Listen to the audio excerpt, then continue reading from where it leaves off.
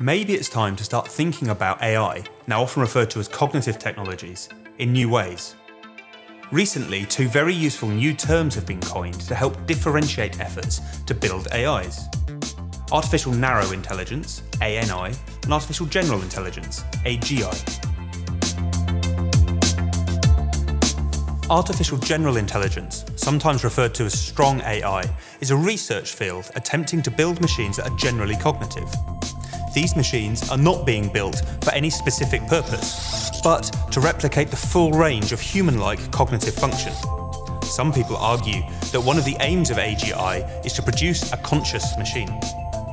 Much of this research currently focuses on building systems that replicate neurological processes, and great strides have been made in recent years.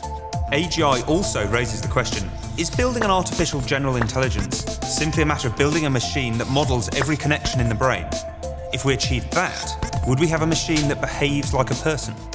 However, there's a significant gap in our understanding that we must bridge before this question can be answered. On the other hand, artificial narrow intelligence, sometimes called applied AI, is a term used to describe a system that performs some single function as competently, or perhaps even better than, a human. ANIs may be narrow, but they're already changing the world, and the impact to business has been huge.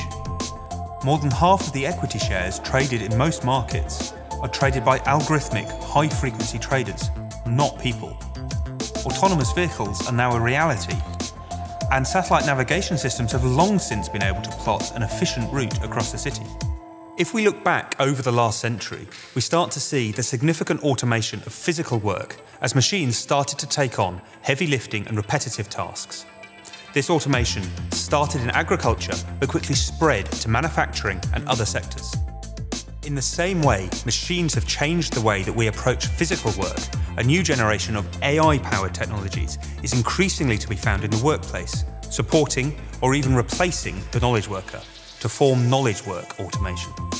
McKinsey predict that over the next decade, the impact to the global economy of automating knowledge work will be between $5 and $7 trillion per annum.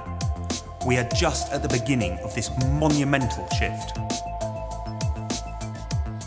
What's more, society is starting to accept these narrow applications of AI. It's already becoming normal to devolve more and more of our thinking to machines. Few people like repetitive rote tasks, and adopting technology frees us up to perform more meaningful work. The rise of mobile apps that have marked the last decade are set to be replaced with consultative bots that can give us robo-advice through any of our favourite messaging platforms.